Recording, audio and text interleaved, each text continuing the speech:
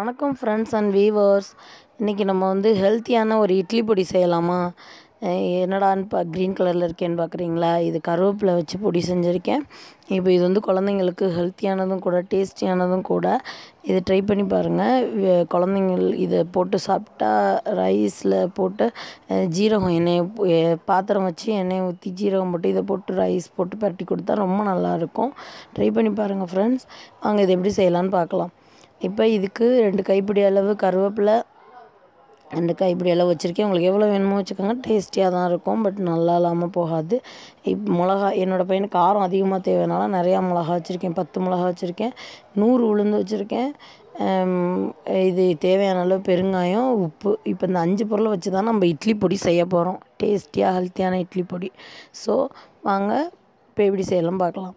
இப்போ கடாய் வச்சு சூடாயிருச்சான்னு பார்த்துட்டு இதில் கொஞ்சம் லைட்டாக ஆயில் ஊற்றிக்கோங்க. இது 1 மந்த் வரைக்கும் ஸ்டோரேஜ் பண்ணலாம், கெட்டெல்லாம் போகாது. நல்லாயிருக்கும். இப்போ இதில் எண்ணெய் சூடானதுக்கப்புறமா நம்ம மிளகா வச்சுருந்தோம் இல்லையா, அதை போட்டுக்கோங்க. மிளகாவை ஏன் எண்ணெயில் போடுறோம்னா கொஞ்சம் ஸ்மெல் நல்லாயிருக்கும். நீங்கள் ரைஸ்க்கும் கூட அதை போட்டு சாப்பிட்டு பார்க்கலாம். இப்போ அடுத்து உளுந்தும் போட்டு நல்லா ஸ்மெல் வரட்டும். நல்லா வறுத்துக்குங்க.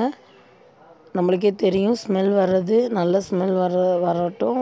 வர்றப்போ நம்ம கருவேப்பிலை எடுத்து வச்சுருக்கோம் இல்லையா, அதை எடுத்து அதை க்ளீன் பண்ணிவிட்டு அதை எடுத்து உள்ளே போட்டுருங்க. இப்போ நல்லா கருவேப்பிலை நல்லா கிறிஸ்பியாக வரட்டும். ரொம்ப போட்டு இது கருக்கடிக்கக்கூடாது.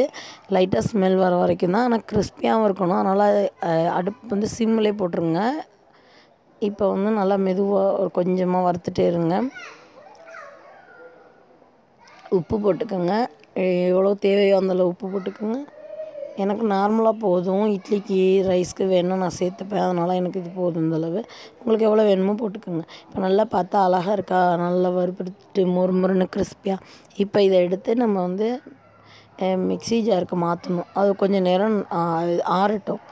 ரொம்ப ஹீட்டாக இருக்கும் இல்லையா, மிக்சியில் போட முடியாது. ஸோ இப்போ நம்ம மிக்ஸி ஜாருக்கு மாற்ற போகிறோம். இப்போ மாற்றியாச்சு. இப்போ இது கொஞ்சம் நேரம் இருக்கட்டும். அப்பவும் ரொம்ப ஹீட்டு இன்னும் குறையலை. ஸோ அதனால் நான் அப்படியே வச்சுருக்கேன். ஹீட் நல்லா குறையட்டும். பெருங்காயம் எவ்வளோ நம்மளுக்கு இப்போ தேவையோ போட்டுக்கலாம்.